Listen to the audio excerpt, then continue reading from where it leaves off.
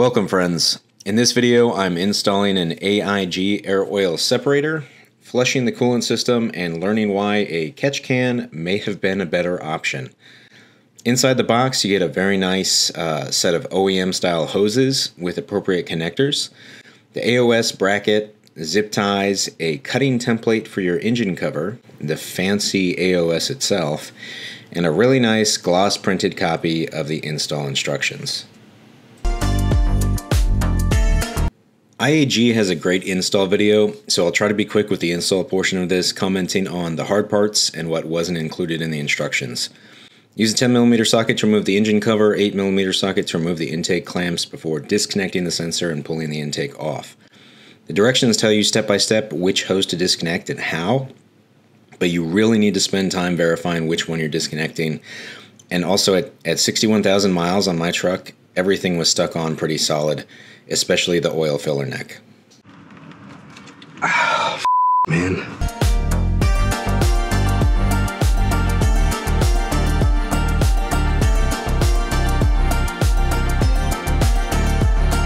Once I got all of the old hoses off, I could install the new filler neck, which has an extra barb for the PCV oil to return right back into the valve cover. I also installed the new barb for the passenger side valve cover before installing the mount onto the AOS itself.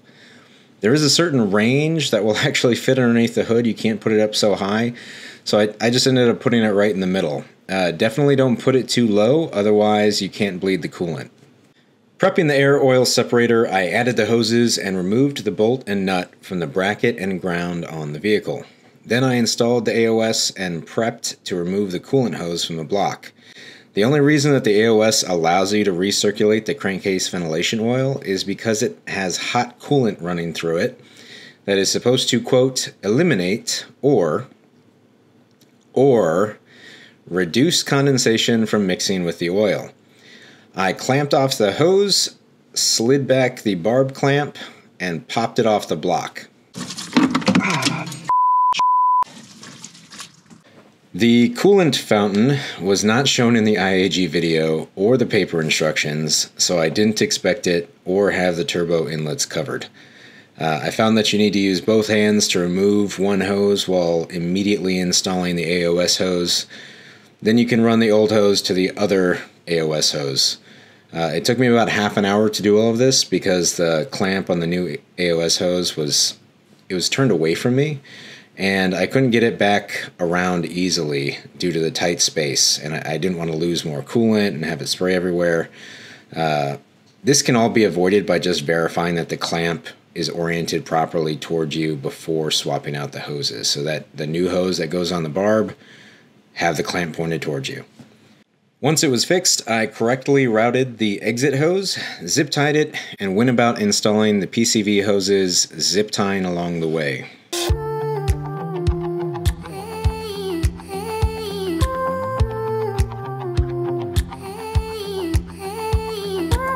This little sensor on the driver's side needs to be swapped over to the new hose, so I popped it off with a little flathead screwdriver and installed it with the plug port pointed to the rear of the engine bay.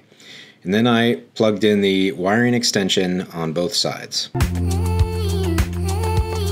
Since the new oil filler neck has an extra inlet, you need to cut out a portion of the engine cover. I used a hole saw and a box cutter to cut it out. I couldn't get the engine cover to fit properly, so I played around with rerouting the hoses and I finally got it to fit. Then I reinstalled the intake and started her up.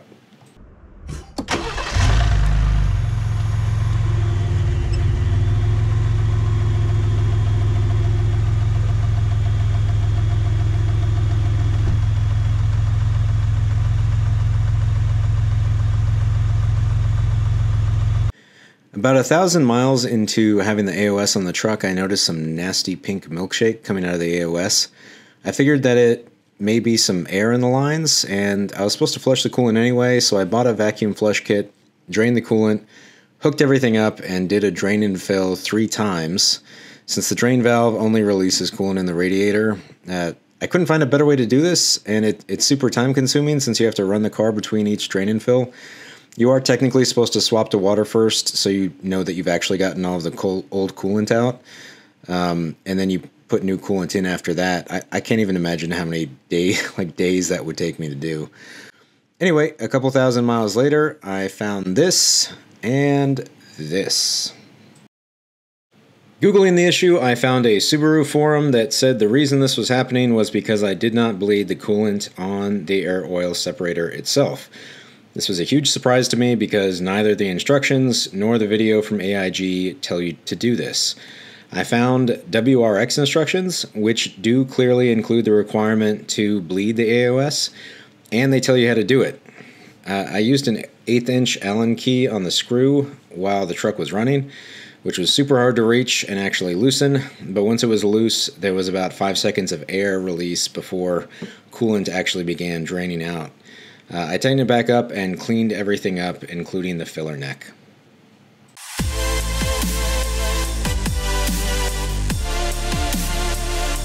Alright, so final thoughts are that you gotta do something about the blow-by. I swapped my plugs after 15,000 miles, and the total vehicle mileage was 60,000 miles. I found hella carbon buildup inside the cylinders, and this is compared to my cylinders at 15,000 miles. I asked a trusted friend, and he said to check my tune, check my spark plug gap, and to buy a catch can. I ended up going goose tuned, and I gapped to his recommendation, which was way different from what I was running. I was running stock gap on one-step colder plugs with the Cobb off-the-shelf stage 2 map, when the gap actually needed to be much smaller. After tuning, I wanted to add a catch can, but became impressed reading about the IAG AOS. I did not read that it was not good in cold climates, and obviously I didn't know about the coolant bleeder screw. This item is seriously scary. Literally the only aftermarket part that I put on my truck that I'm afraid will destroy my engine. I did change the oil, and I didn't see any signs of water in the oil that I drained, but I did find out another negative from the install, which is that the new filler neck is really slow to take oil, so you have to be careful that it doesn't overflow. I'd like to take credit for messing this up, but I definitely followed the directions. I guess it's still my fault for not doing more research and learning about both the bleeder screw and the dozens of people who reported water in their oil despite, bleeding the coolant properly. This thing is just dangerous, and I'm going to do a proper flush on the engine oil and keep an eye out for more water, but if this does persist, then I'm just going to have to throw my $500 in the trash because it's not worth messing anything up. And the engine has already started tripping out on me before any of this even happened, before I bought this. The cam phasers will definitely need to happen sometime this year. I'm just slow rolling it because I hope I can save enough money to do something wild instead.